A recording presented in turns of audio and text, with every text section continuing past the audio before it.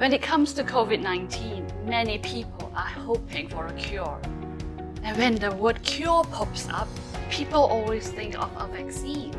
In the case of COVID-19, a vaccine for cure is rather challenging. Let's see why.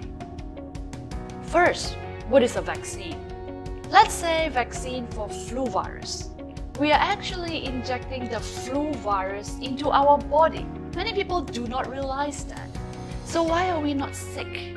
Because the flu virus that we're injecting in are inactivated, very low concentrations, or they are not harmful in certain parts of the virus, such as its genetic materials.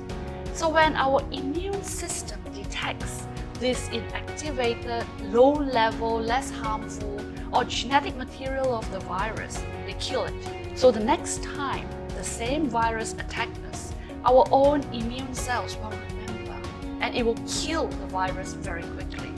So we are protected. Vaccine needs a period of time to activate our body. Normally, for flu vaccine, for example, we need at least 2 weeks. So based on all these, there are several things that we should know. Number one, each one of us have very different immune system. You and me will have very different immune systems. Even the number and the activity of our white blood cells are different. Now that's just between you and me. Even within myself, as I'm aging, as I'm getting older, the activity and the amount of our white blood cells will also decrease. Vaccine will not show the same efficacy for everyone. Number two, once a virus mutates and change, as what we've discussed in part 1, change its keys or genetic material, this vaccine is less effective. So that is why we need a flu vaccine once or twice each year, because the flu virus mutates very quickly. So the vaccine that we used the previous year, that we inject into ourselves the previous years, will be less effective for this year. For those that are familiar with a taxonomic tree, you can see many different branches branching out. So on a simpler note, let's look at the map. A different color indicates a different genetic pattern. We can see, for example, purple color from China. And when it comes to Malaysia, its blue color indicates a different variant of the virus already. And then when it goes to United States, as indicated by the red color, and to South America by the orangey yellow color, we can see that each time this virus goes somewhere, it changes. How can we develop a vaccine to keep on chasing this virus? Coronavirus is actually a group of viruses. It's not one virus. There is a committee, it's called International Committee on Taxonomy of Viruses, or ICTV, has listed the full genome sequence, or where the genetic materials of the virus information is known. And in that list, there are already 20 different species of coronavirus. Us humans, as different as we are and as diverse as we are, yet we are all the same one species. And everybody seems to think that this coronavirus comes from bats. Well, these 20 species, they come from exotic animals such as bats, alpaca, peafowl, and even whale. They also come from animals that are very close to us, such as domestic cat, dog, pig, chicken, cow, and different types of birds. Why are we not getting sick all the time? Well, because most of these coronavirus, these different species, they remain in animals.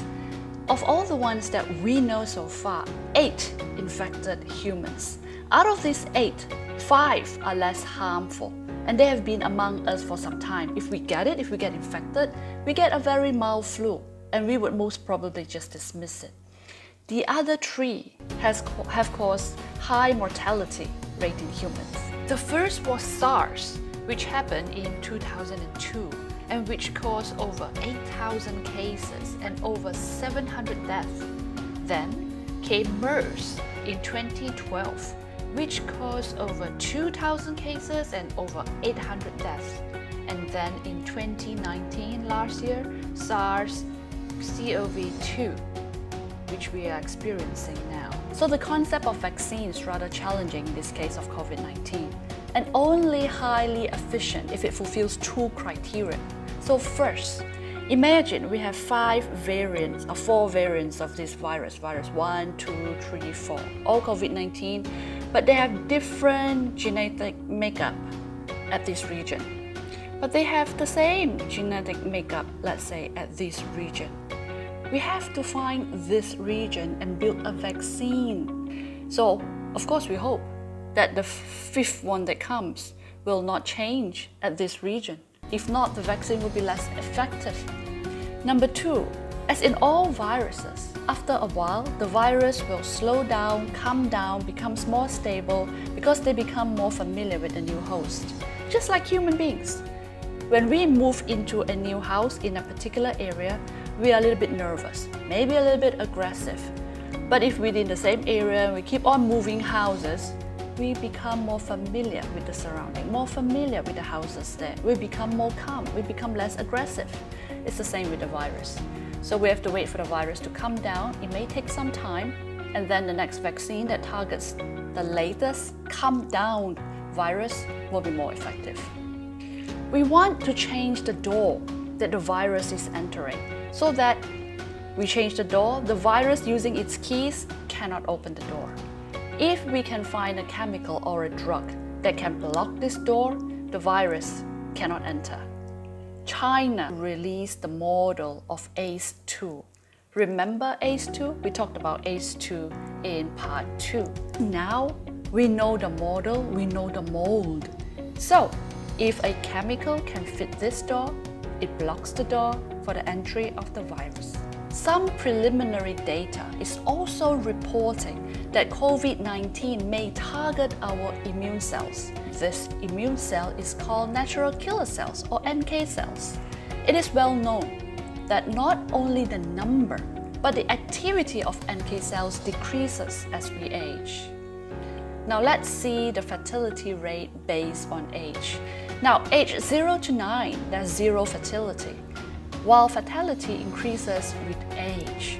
Global efforts are also targeting this strategy of blocking the door of NK cells. So from all these, we can see, traditionally, when we talk about virus, we think of a vaccine as cure. Now, we see it from a very different perspective because we know now a different enemy would need a different strategy. And in terms of COVID-19, other non-vaccine strategies may be more feasible.